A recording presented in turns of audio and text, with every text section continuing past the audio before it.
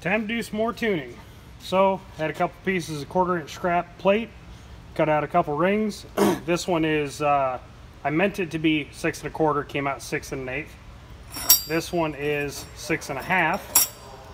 Took some scraps of 1/4" rod, walled them down around the other side.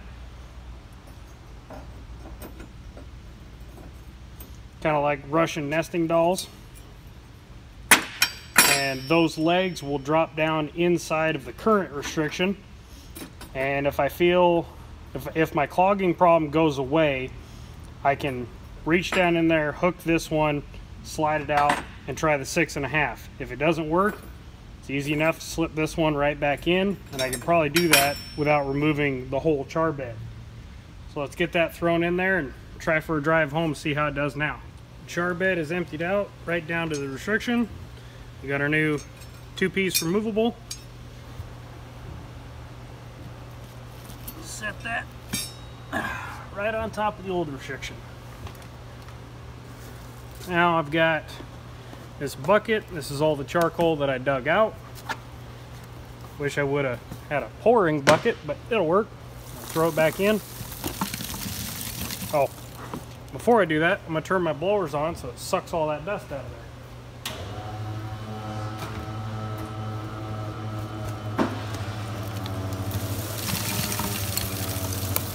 Okay, maybe the majority of the dust.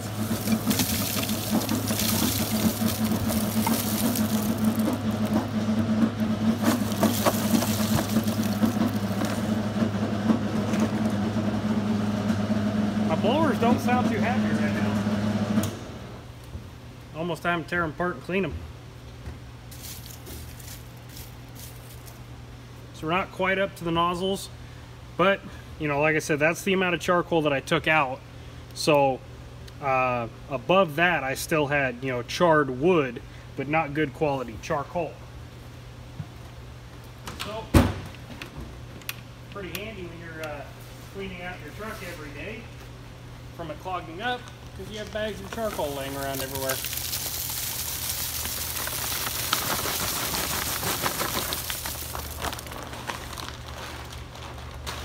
How's that look? You guys can see better than me.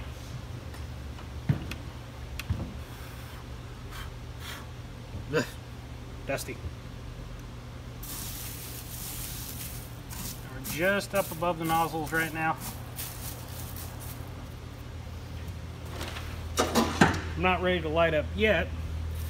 I'm gonna go ahead and get myself a wormhole going. Give the grate a good shaking. Alright, now I'm going to clean up my lid and we'll be ready to light up and head for home. Since I got the hopper opened up, I need to get my upper gutter guard clean. This is the underside. You can see all the baked on tar. It's pretty solidified. There's really no easy way to get it off. But on the other side, it's kind of got an umbrella shape where it humps up right here. And this is the opening where I fill the wood. And all these little wood scraps, they always fill up on here, and it kind of inhibits the flow to get rid of the condensate. Up here it's not as baked on, so I just go through and occasionally scrape it down and break razor blades apparently. Need to find a better scraper. This should do the trick.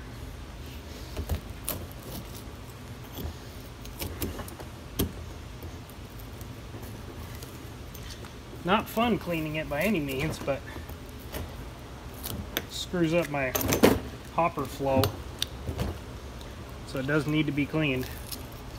Last time I was able to burn this off, but I'm at work. I can't cause that much smoke. I already had the fire department show up once for my truck. Prefer not to do that again.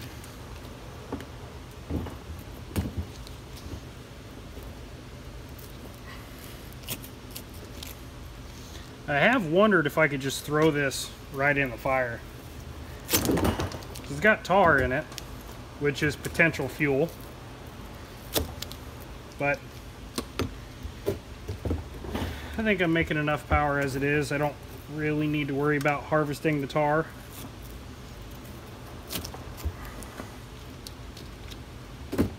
maybe down the road. Right now I just need the truck to be as reliable as possible with fuel prices being the way they are.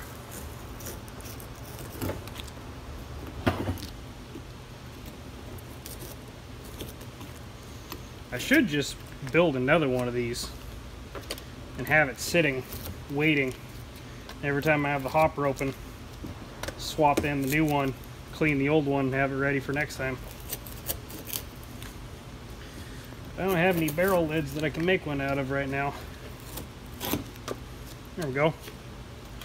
Now that's ready to go back in. Now to reassemble. Got our gutter guard that we just cleaned up. Set it back down in place. Since that lid off, good time to grease the seal.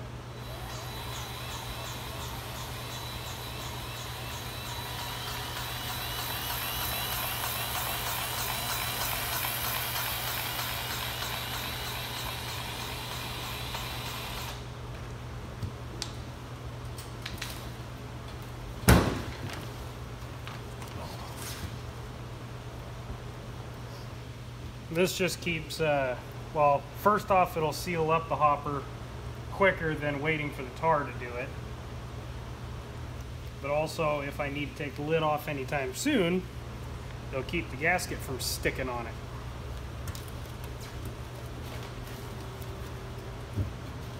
Make sure our gasket's in there all the way.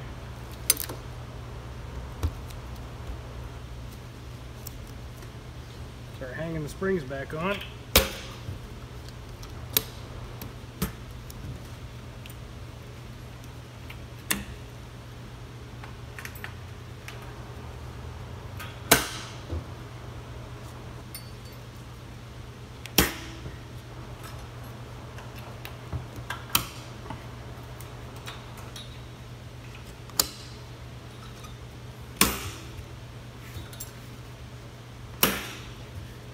Go.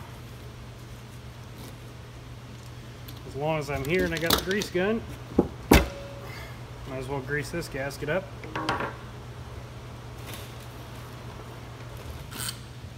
Now you guys can see where the gutter guard sits in here, so any condensation that lands on the lid, drip down, run over into the gutter.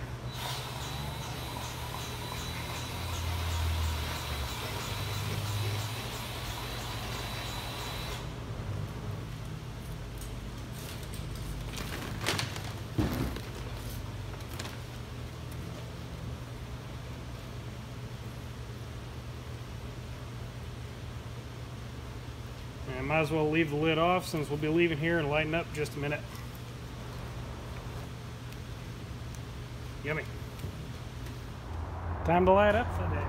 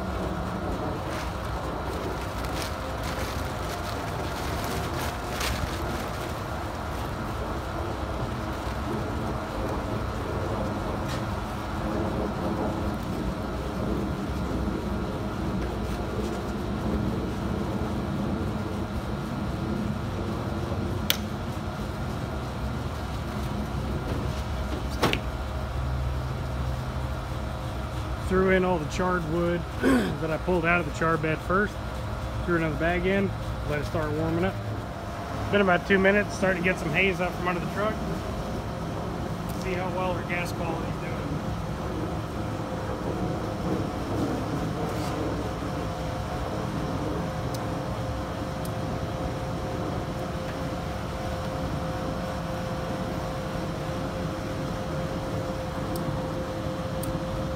Not quite there yet. New char bed, so it's okay. Give it a couple more minutes to warm up. In about 2 more minutes.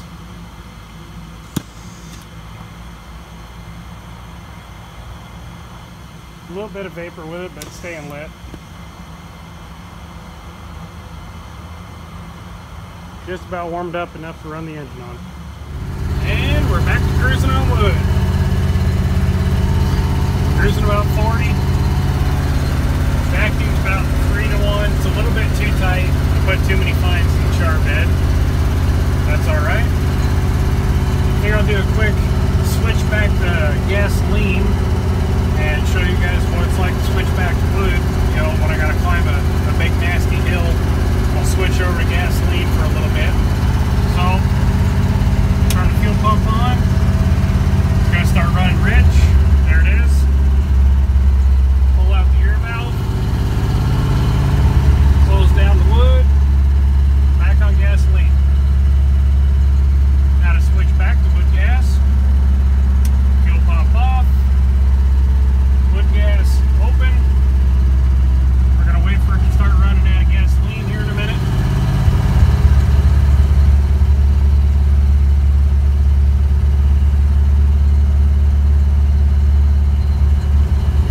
There it goes, it's starting to run out. When the cart pole is full, it takes it a minute. Especially when I'm, you know, basically idling.